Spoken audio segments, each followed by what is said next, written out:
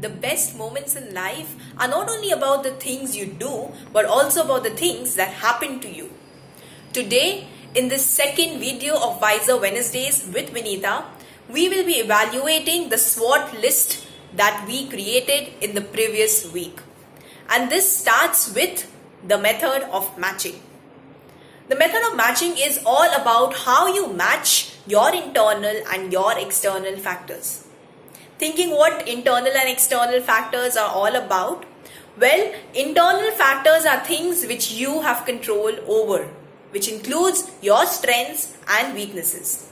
External factors are things which you cannot control over, something which is happening outside you, which includes your opportunities and your threats.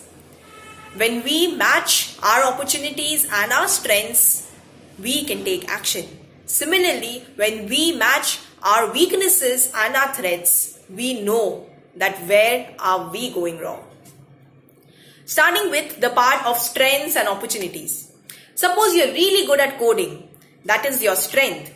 And there are a lot of hackathons which are taking place in your company, some competitions which are taking place, and there are some freelance projects also which you can take up. So those are the opportunities which are happening around you. Make use of them. In that way, you are combining your skills with the opportunities which you have.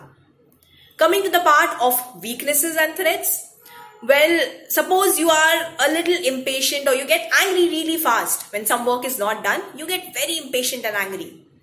And this affects your team and you get a kind of pressure from the higher authorities saying that you have to work hard, and that is how you become more angry and you become more impatient. Well, I would say breathe. Take a breath. Take a long breath and take a small break as well. And also, don't compete with the people around you. Instead, learn to collaborate and cooperate with them. Remember the time when our moms or our parents used to compare ourselves with that Sharma ji ka or beta or beti next door? That beta or beti used to be good at everything, super talented, co-curricular activities, where being a topper, he was good at every little thing. And you used to wonder as to where am I going wrong? I'm working so hard, but I'm not getting the kind of results I want. So instead of competing or being envious about that beta or beti, go to that beta or beti and ask about the practices which he or she follows. In the same way, when you are getting impatient, when you are getting really angry, take help from others around you. Cooperate with them, collaborate with them, and ask them as to what are the things where you can work upon. Or if you're getting stuck at anything, ask for help.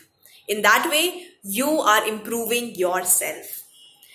And one more thing to add is that I told you that you should also take help from your friend who knows you very well to make the SWOT list.